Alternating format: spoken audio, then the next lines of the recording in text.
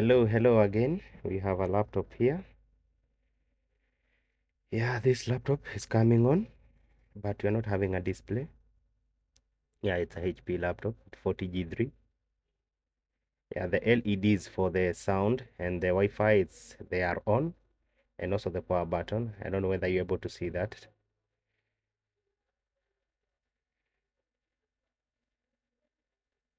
but we are not having a display. So I don't know whether you're able, yeah, you can see the power button, light is on. Sound and Wi-Fi, it's also on, but we are not going to have a display. Maybe I'll have to take off the back cover so that I can show you this. I can show you the exact thing I'm saying here, or the exact thing I'm seeing. So just a minute.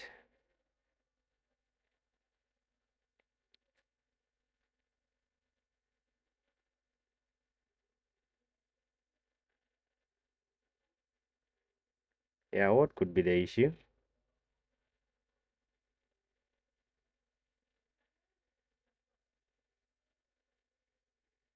Yeah, these laptops are known to have these issues of having the fan spinning, some lights are on, but you're not having a display. The caps are blinking, there are some beeping sounds, you're still not having a display.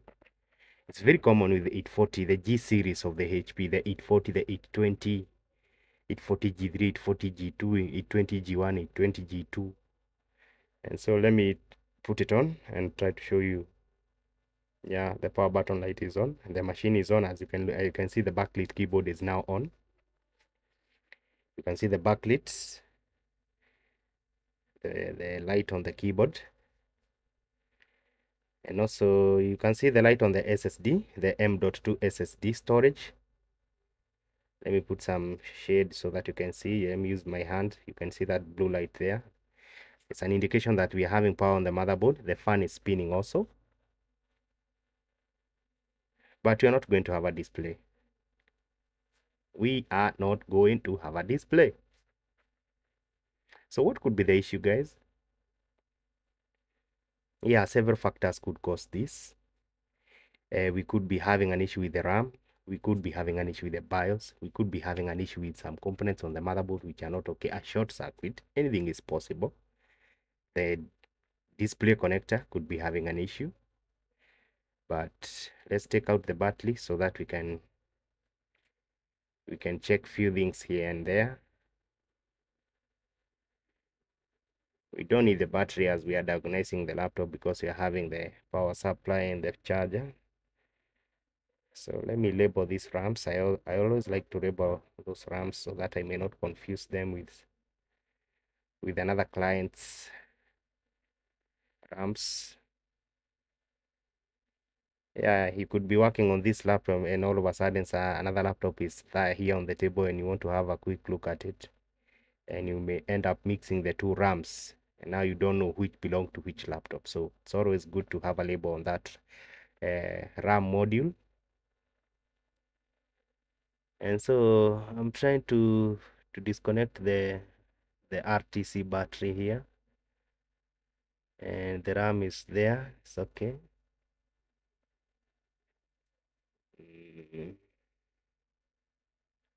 So let me also take the Wi-Fi card out, the SSD.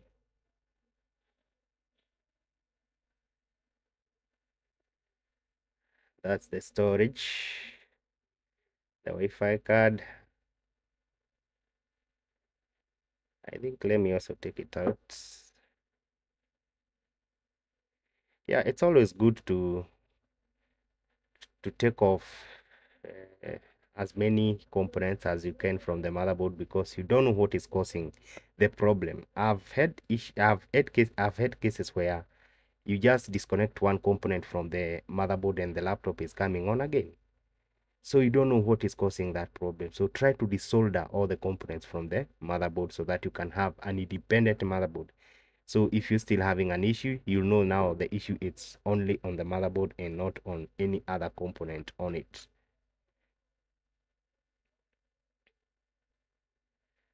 So we are going to try and remove the motherboard and try to check where the issue could be.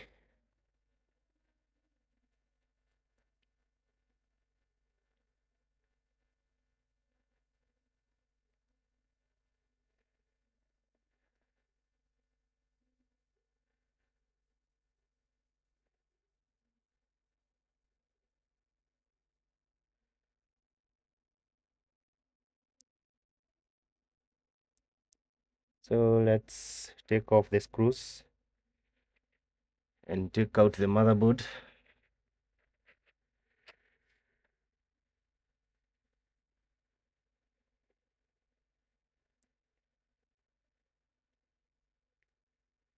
Yeah, right now things will be a bit hard, guys, when it comes to laptops and technologies.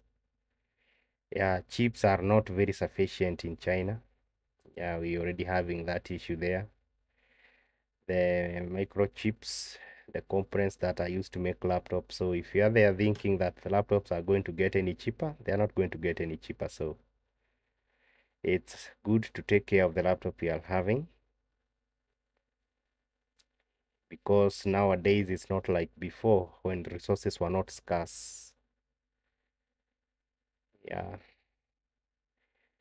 Also in the car industry, guys, you can see now they are not having the metallic body. They are trying to come up with some carbon fiber because the resources are getting very, very diminished. We are not having a lot of resources in the world generally.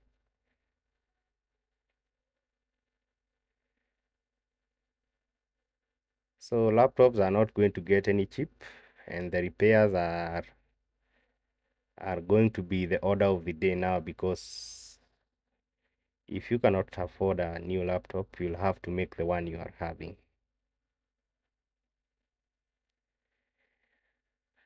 I don't know whether you're able to tell from your end, the new laptops, the new brand of laptops that are being manufactured are not as durable as the one which were there before. There's this need to make the laptop very small and very slender, very, very portable. And now, as a result, you are having to make chip that is having two to three components in it. We are having a chip that is a MOSFET, that is a power regulator, that is a there's like two chips or three chips in one chip. You see? And now there's going to be to be a problem when when all these things are being combined together because of the overheating. So the components are being compressed together on one area to make the laptop very small and very slender and very portable. And overheating issue is coming out. It's having a problem overheating, and with time the laptop is not durable. The ancient laptops were a bit big, yeah, they were a bit heavy.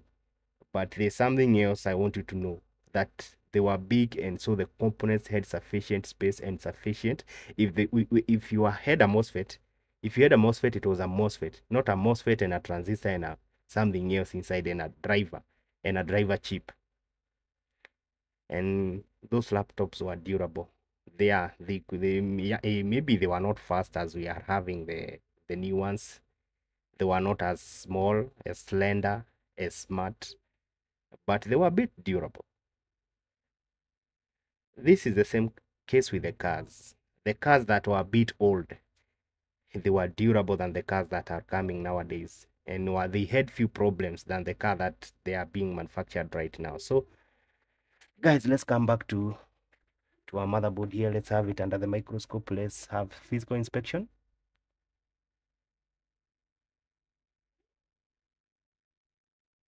Is there anything obvious? It's always good to have a physical inspection on the motherboard. Yeah, the RAMs looks something is not okay here. It looks like liquid damage or some damp. There's some dampness on that RAM slot. I don't know what this is.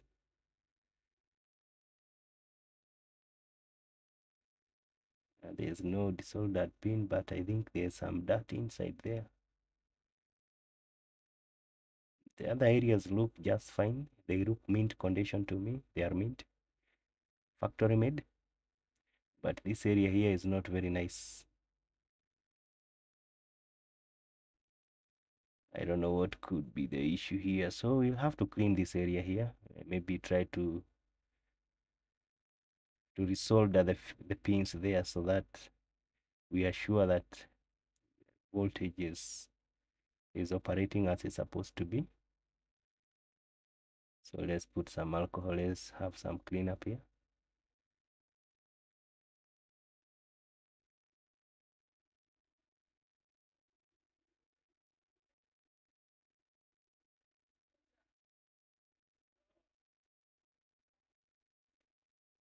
Let's go for screen connector. Let's see whether the screen connector is damaged. It looks nice to me.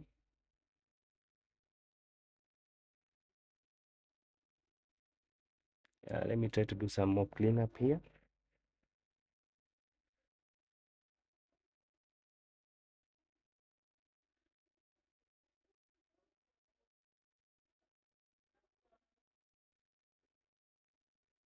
Yeah, try to make sure you do a very good cleaning, because this could be the issue.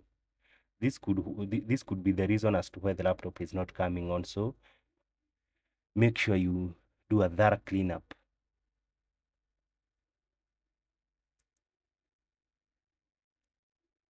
Okay. So let me check on other areas.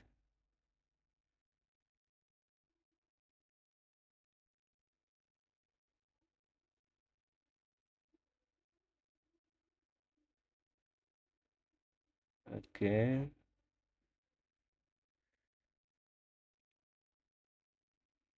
I think the RAM is clean now.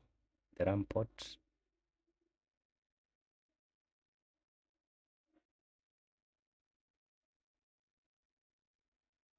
Okay.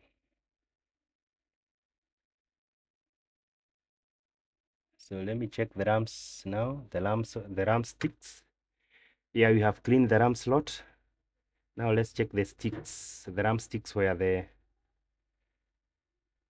which are inserted in the RAM slot, so they could be having an issue also. It's also good to clean them very, very thoroughly. Yeah, the reason behind this is because the voltage that goes through this RAM is 2 litro, and any litro interruption could stop the voltage from working or from passing through the RAM. The PC4 RAM, I think, is taking around 1.2 volts. PC3, they are taking around 1.5 or 1.8. The PC2 are taking around, I think, 3 volts or something like that. So as you can see, the volt is too small.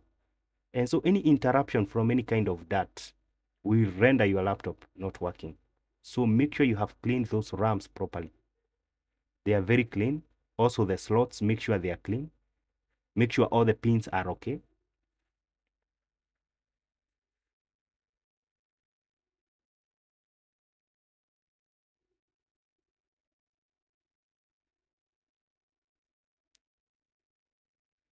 I don't think we are having a...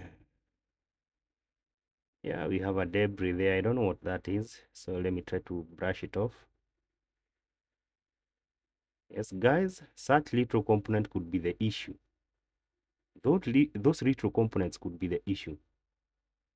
And this is why it is important to have a microscope, because the component you are seeing there, like a small particle, with your bare eyes, you cannot see it. I can see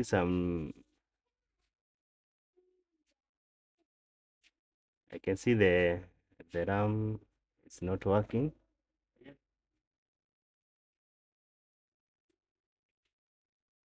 So let me try to put some hot air there and some flux, just a little bit to reflow.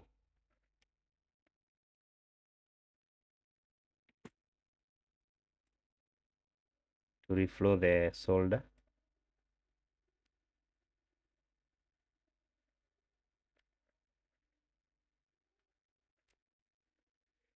Yeah, so let's try to see whether we have managed. So guys, as I told you, you can see now the SSD is reading. You can see the laptop is on now. And that tells you what our RAM was the issue here.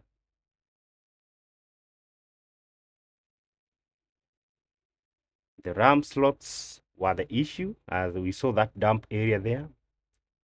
Also, the RAMs were not very clean from a point of reasoning, and that's what was preventing the laptop from working. Maybe also the BIOS chip. I saw some little dirt there and I had to reflow the solder. But I think that is the main issue. So let me assemble the laptop and test it again.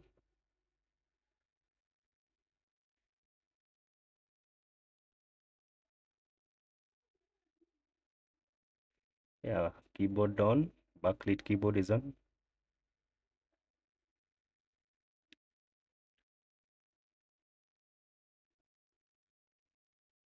Yeah, the laptop is working.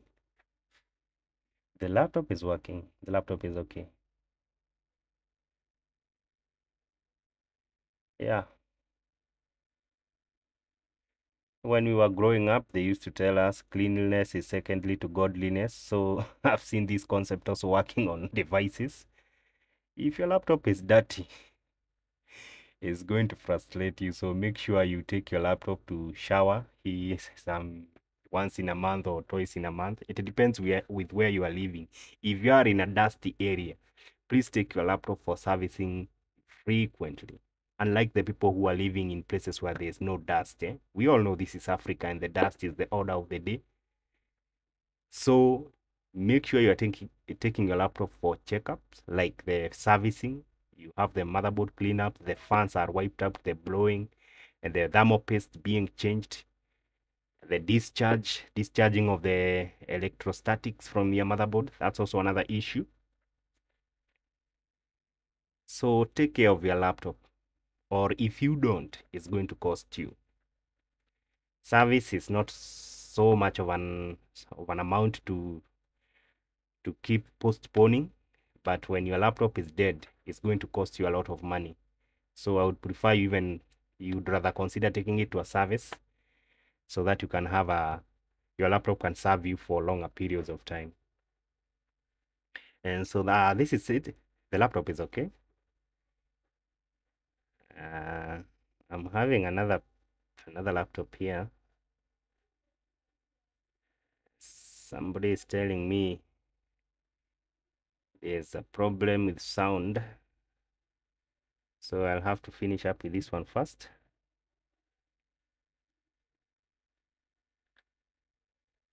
Yeah, cleanliness is very important even to your car, to your laptop, to you yourself as an individual. Try to be clean.